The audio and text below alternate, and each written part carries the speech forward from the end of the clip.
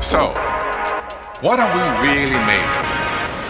Dig deep inside the atom and you'll find tiny particles held together by invisible forces. Everything is made up of tiny packets of energy born in cosmic furnaces.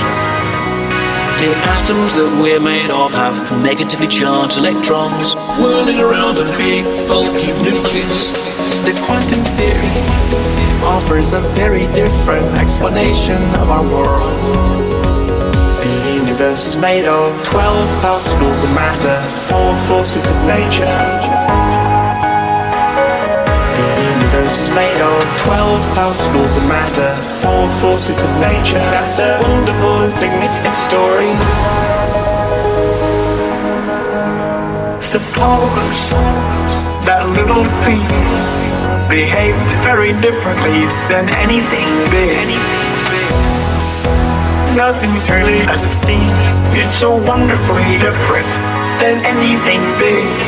The world is a dynamic mess of jiggling things. It's hard to believe. The quantum theory It's so strange and bizarre. Even Einstein couldn't get his head around it.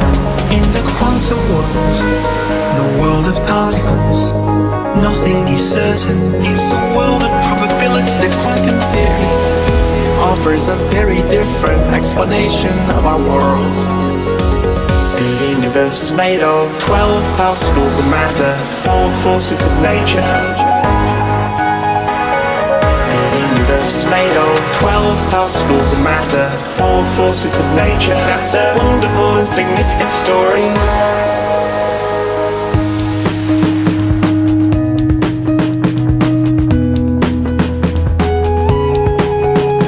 It's very hard to imagine all crazy things that things really are like. Electrons act like waves. No, they don't exactly. They act like particles. No, they don't exactly. We need a theory of everything.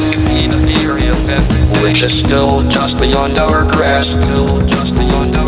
We need a theory of everything. Perhaps the ultimate triumph of science.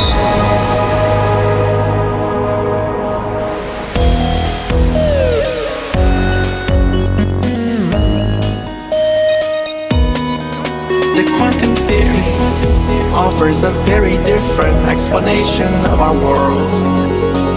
The universe is made of 12 particles of matter, 4 forces of nature. The universe is made of 12 particles of matter, 4 forces of nature. That's a wonderful and significant story. I gotta stop somewhere. I'll leave you something to imagine.